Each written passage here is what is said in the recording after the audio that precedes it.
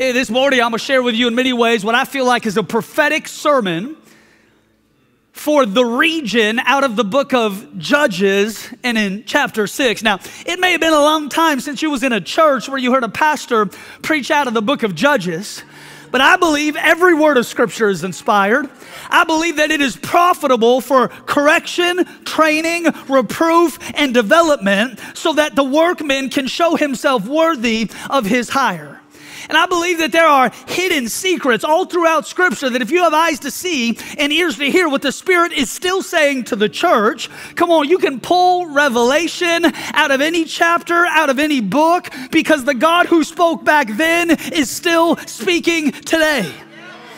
Now watch, the book of Judges is written immediately following the death of Joshua and prior to Israel having its first king.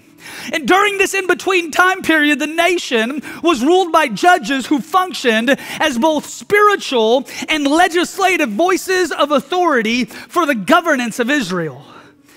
These judges included people like Samson, Deborah, and others who God would raise up during critical moments in the nation of Israel to call the people of God back into right relationship with Yahweh. And Judges 6 tells us the story of one of those judges, a man named Gideon. And I believe that this is a word, not just for our church, but for our region in due season. Judges 6, starting in verse 1, this is what the Bible says. Now the Israelites, watch, they did evil in the sight of the Lord. So the Lord delivered them into the hands of the Midianites, watch, for 7 years.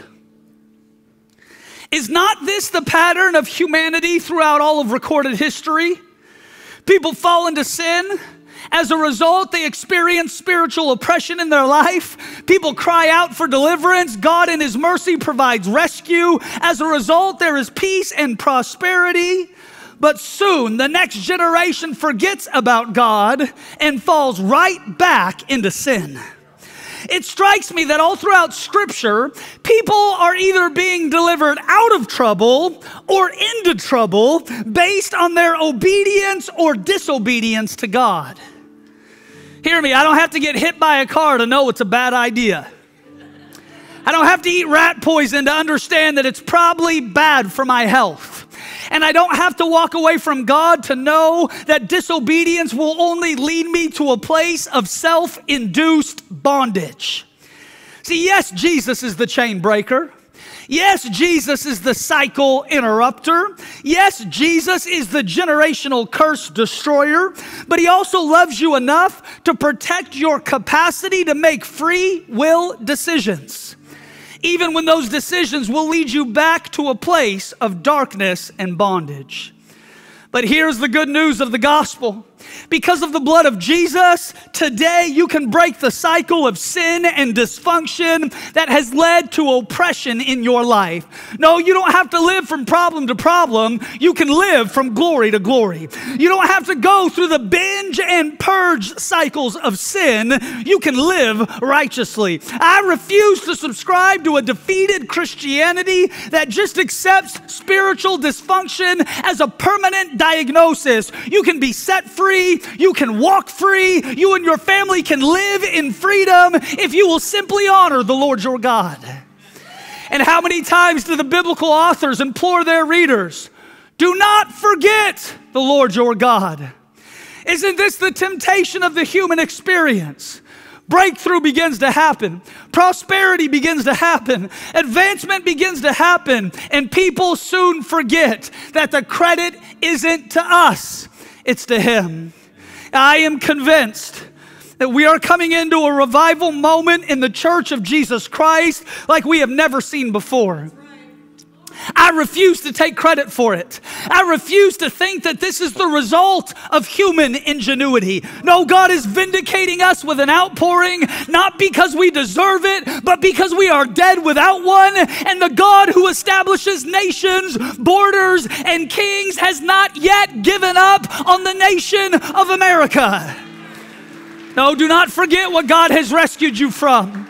Do not forget His hand of blessing that has been on your life. Do not forget the undeserved grace and mercy He has poured out on your life, and allow the testimony of God Allow the testimony of who he has been and what he has done to be the very thing that anchors you to a life of faith-filled obedience. You got to understand this today. The Lord doesn't deliver Israel to the Midianites for the sake of punishment, but instead for the sake of repentance. That they might see the fruit of their disobedience, and in doing so, cry out to a God who is more than self-inclined to bring them into a place of deliverance. Watch, God in his sovereignty will allow the imperfect in order to refine the bride. That they will have a renewed love that runs brighter than ever before. No, I am not going to waste the pain of the last 2 years. Instead, I am drawing near knowing that God isn't yet finished with his people. And in verse 2, the Bible says this, and the hand of Midian prevailed against Israel, because the power of Midian was so oppressive that the Israelites prepared for themselves dens, caves, and strongholds which were in the mountains. And whenever the Israelites planted their crops, the Midianites and the Amalekites and other eastern peoples invaded the country. I want you to see this. The Midianites and the Amalekites would wait until Israel planted their crops, and then they would come in and steal, kill, and destroy. Understand this. Seasons of great harvest are always met by seasons of great conflict. And as a people, we must learn the art of holding a sword in one hand and a sickle in the other. A sword for battle and a sickle for harvest. Oh, Scripture says it like this. God has opened a door, but on the other side wait many adversaries. When the enemy comes in like a flood, it is God who raises up a standard. Stand firm and hold your position and see the salvation of the Lord on your behalf. For this is what the Lord says to you. Do not be afraid, nor be discouraged because of this vast army, for the battle is not yours, but God's.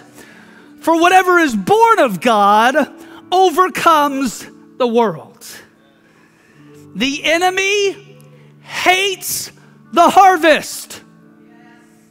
Notice, he doesn't attack what isn't producing. Hear me? He won't attack a dead marriage. He won't attack a dead business.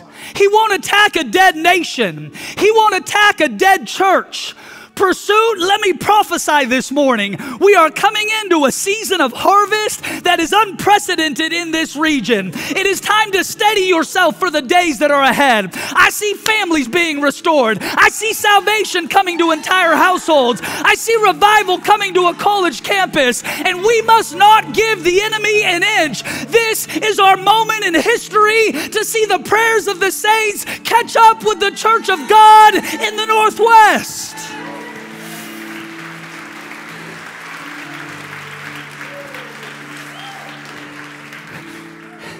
Now watch, the Israelites, they was hiding in dens and caves. All the while, the Midianites and the Amalekites was occupying their fields, their houses, and their land. See, this, my friend, is the demonic strategy of the enemy for your life. To get you to hide in the cave while he gets to occupy your land. You cannot negotiate with this enemy. You cannot debate with this enemy. You cannot make a peace deal with this enemy. Either you will destroy him or he will destroy you. Let me just be honest for a moment this morning. I have to daily fight the temptation to hide in the cave. For friend, the Church of Jesus Christ was not created to hide. We were created to shine. There is a man who lived a sinless life, who hung on a sinner's cross, who God raised from the dead on the third day. And that man told me I could ask. He told me I could ask for nations. He told me I could ask for the lost. He told me I could ask for provision. He told me I could ask for wisdom. He told me I could ask for the Northwest. The man on the cross told me I could ask, so I'm going to be foolish enough to ask for my inheritance. Give me the nation.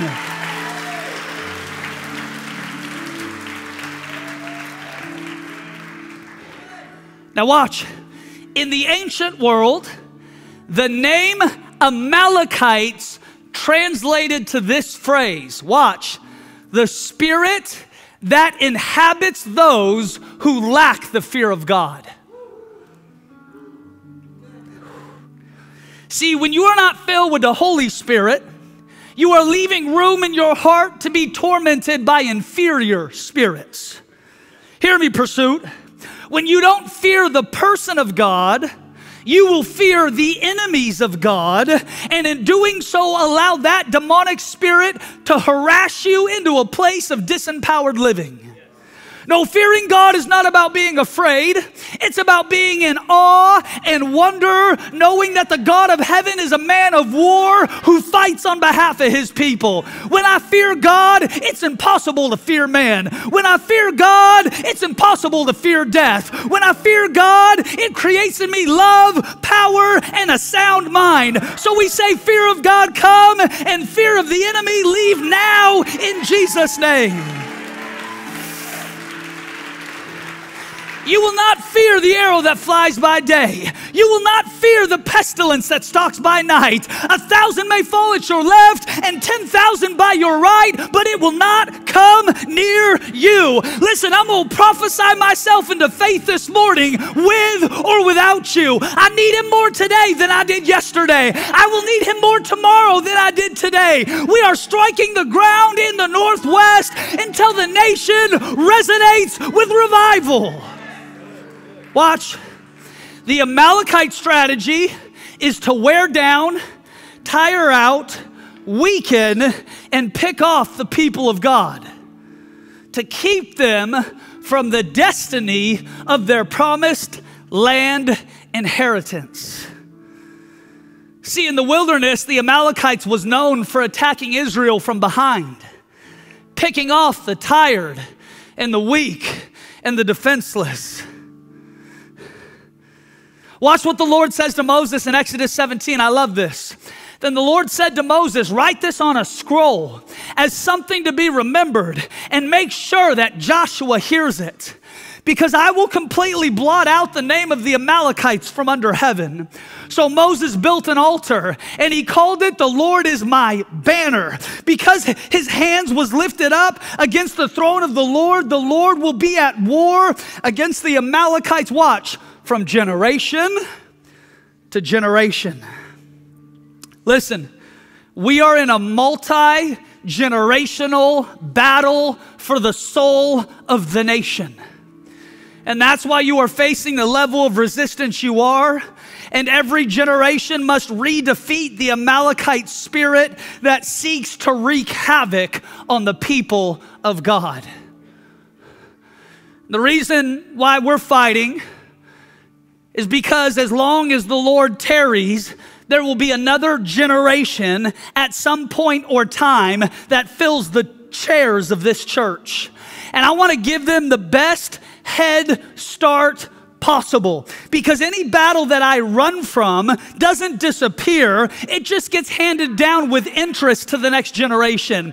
If I don't fight the Amalekite spirit in my generation, my kids have to fight it in their generation. And the Lord speaks to Moses and he says, make sure Joshua hears this. Yes, I am the Lord your banner. Yes, I will give you victory, but I will fight the Amalekites from generation to generation. See, I think the Amalekite spirit is actually a prototype of that thing which wages war against the church of God in the Northwest.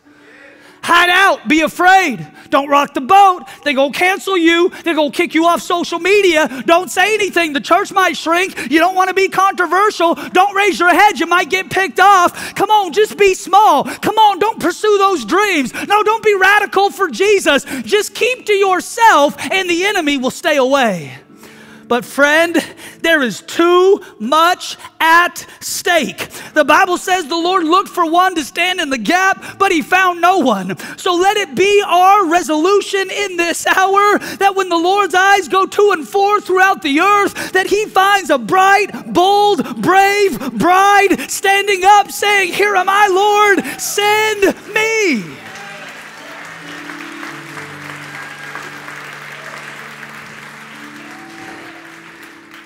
Watch verse 4. They camped on the land and they ruined the crops all the way to Gaza. They did not spare a living thing for Israel, neither sheep, cattle, or donkey. Midian so impoverished the Israelites that they cried out to the Lord for help. Listen, could it be that the destruction our nation has seen over the last 24 months has been with the express purpose of God eliciting a cry from his people? Could this be the redemptive plan of God in the midst of the chaos and death that we have seen? The enemies of God so impoverished the Israelites that they begin to cry out for God to save them. Could this be our moment where we would call on his name and he would hear from heaven and he would forgive our sin and he would heal our land? See, when humanity reaches the end of their rope, they begin to call on an outside existential force. When people realize that their own programs have failed, their best laid plans have come to nothing, their own attempts at salvation and righteousness have collapsed, when people get desperate enough, they begin to call on Jesus. I am seeing a hunger now that I have never seen before. People will not sit idly by while the enemy destroys another generation. There is a cry rising up in the hearts of the righteous. God, send your fire, vindicate your people, and pour out your Spirit.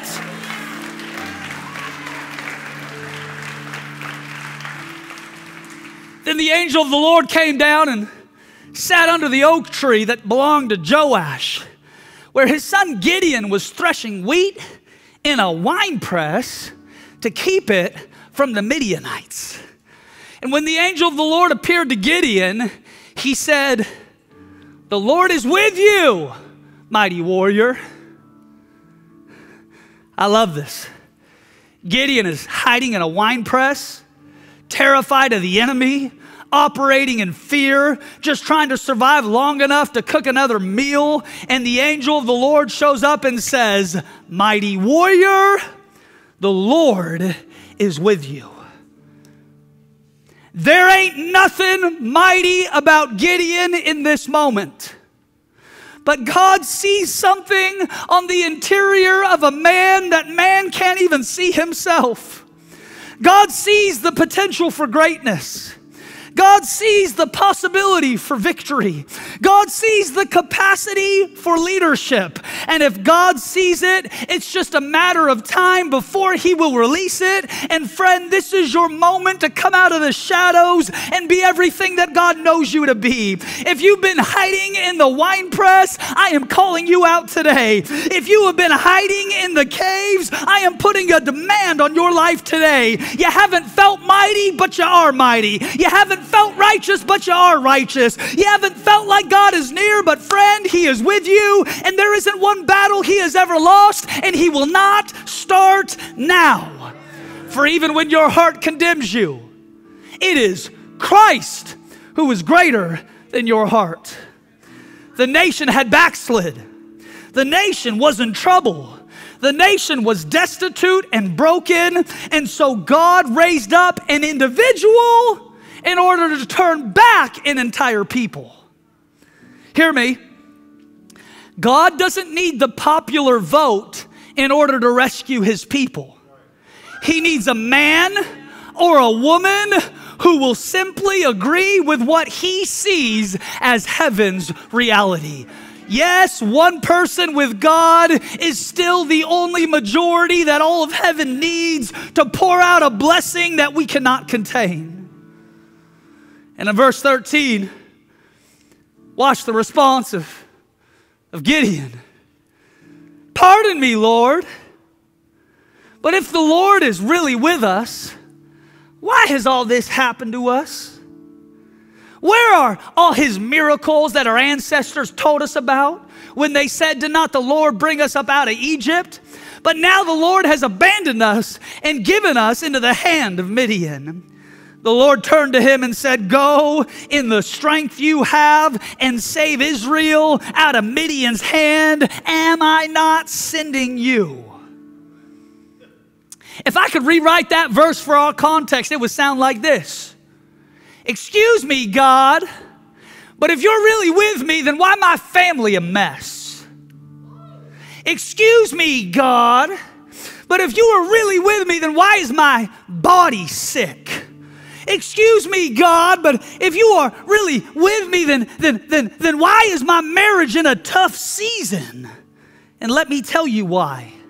You have no idea or context for the greatness that you carry.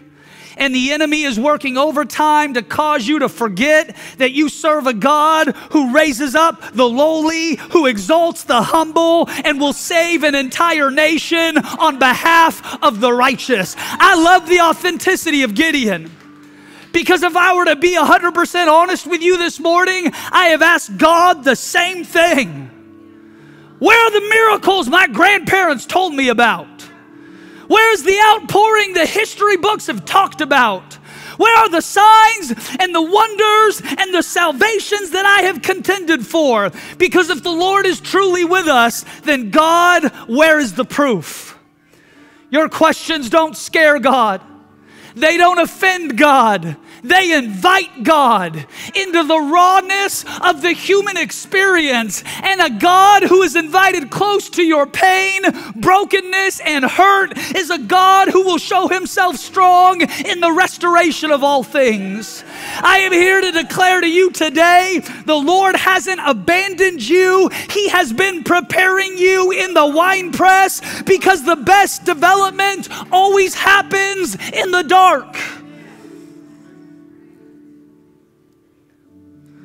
Pardon me, my Lord, Gideon replied, but how can I save Israel? My clan, it's the weakest in Manasseh, and I am the least in my family. And the Lord answered, I will be with you, and you will strike down the Midianites, leaving none of them alive. Excuse me, Lord. I gave you all the reasons why you couldn't work. Now let me give you all the reasons why I can't work. And I love the response of God. He doesn't shame Gideon for his insecurity. He draws near to Gideon in the midst of his questioning and says, I will be with you. I will strike down the Midianites, and I will prove once again that I am faithful to finish what I have started. I love the response of God. He don't give him a plan. He don't lay it out in grand fashion. He doesn't give him a time or a date. His response to the spiraling, anxious-filled questioning in Gideon's heart is simply this: I will be with you, and that's enough. And until your spirit is satisfied by the nearness of God, you can have all the armies in the world and all the money in the market and all the popularity on every platform, and you will still operate in a demonically inspired insecurity that will keep you hiding out in the shadows when God has called you to the stage. Until it's enough that the Lord is with you, nothing else will ever be. I'm with you, Gideon. But God, my family is all messed up. I'm from the weakest clan. I am the last person that anybody would ever choose. I'm hiding out, trying to run from you. I am scared to death of what my future may hold. But Gideon, I am with you. But God, where are the miracles? I've been waiting on that dream. I've been waiting on that prayer to be answered. I've been waiting on that healing to occur. I heard about it, but I haven't seen it. God, where are you at? Gideon, I am with you. But God, what if it doesn't work? And what if nobody shows up in Seattle? And what if we can't pay for the building? And what if we face resistance? And what if they try to cancel us? And what if they try to persecute us? Russell, I am with you. Pursuit, I am with you. Church of Jesus Christ, I am with you. And when I am with you, the mountains still melt like wax.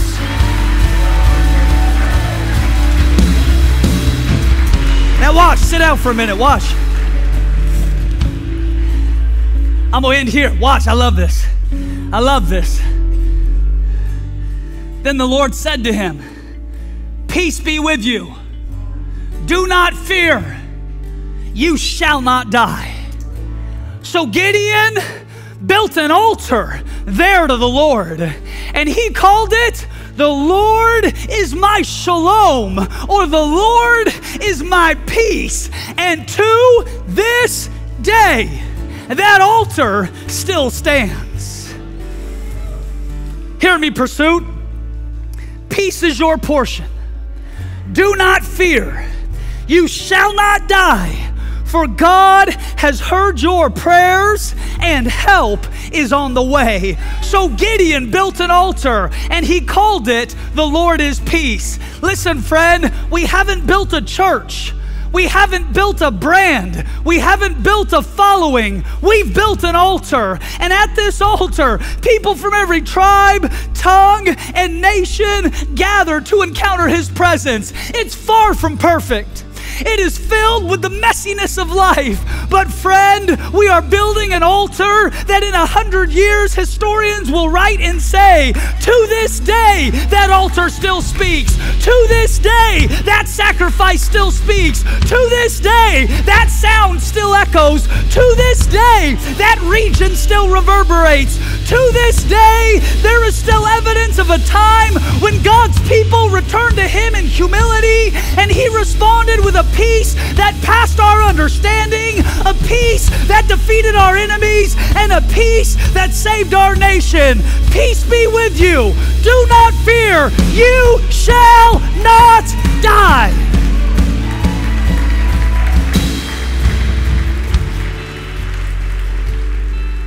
And to that God be all glory and honor in the church, both now and forever. 2 weeks ago, I was coming home from a long day at the office and I wasn't feeling too great, but I figured it was just the smoke. It is just the allergies. It's just the season. And I got home and I walked into my house, and as soon as I crossed the threshold of my house, the worst migraine I've had in 36 years came on me like a blanket. I found myself laid out in my room in tears, asking God to come meet me in that place, provide healing for my life. I thought I'd have to go into urgent care. It was some of the worst pain I've ever been in. And I'm calling out to God because I still believe in a Jesus who heals. And I heard in my spirit so clear, Russell, rebuke the spirit of death. And I thought to myself, God, it's just a headache. What do you know that I don't? And I heard the Lord say this: you're not just experiencing a normal headache at the end of a normal day. The church is coming up against principalities and powers in the region that have wreaked death and destruction on the people of God for an entire generation. You are feeling what they are feeling. Rebuke the spirit of death. And so with the only words that I could muster, I said, I rebuke you, spirit of death, in the name of Jesus. And I heard the Lord say to me, Russell, you will not die. I am with you. The Lord is your peace, and I will give you the victory. Some of you have been feeling demonic resistance, and you haven't had the language for it. I'm feeling harassed. I'm feeling under a spirit of heaviness and oppression. I'm feeling like every time I take one step forward, I'm taking 2 steps back. God, what's going on in my life? Am I crazy? Are you crazy? Is the region crazy? Yes, the region is crazy. And the temptation in this moment would for us to cower in the winepress and wait until the enemy has had his way in our generation. But has not the enemy already stolen enough? Has not the enemy already caused enough death amongst young men and young women? Has not the enemy already unleashed hell on your marriage and your business? And I'm saying it is this far, but it is no further. I serve a God who still responds with fire, one who is a man of war, who fights on behalf of his people. And I am here to prophetically encourage you this morning. It is time for Gideon's army to arise, because greater is he who is in you than he that is in the world. Come on, would you stand as we close? Let me pray for you.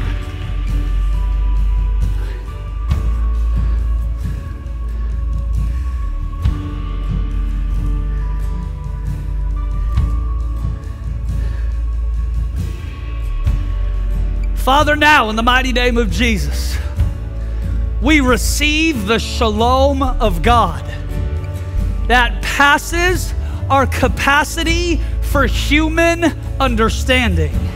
And today we trust in the divine plan of a God who still holds nations and regions in his hand. I stand against that Amalekite oppression that has tried to get you wrapped up in anxiety and fear, that has tried to launch sickness and infirmity on your body, that has tried to convince you that you'd be safer if you just hid out in the dark. And I declare over you today that the light of Christ has come. You are more than a conqueror in Christ Jesus, and the Lord will give you this victory. God, today we offer ourselves unto you. And like Gideon, we respond aware of all of our own disqualifications. But like Isaiah, we say, "Here am I, send me." And we'll return all the praise which is due unto your name. To the God who was, to the God who is, and to the God who forevermore shall be.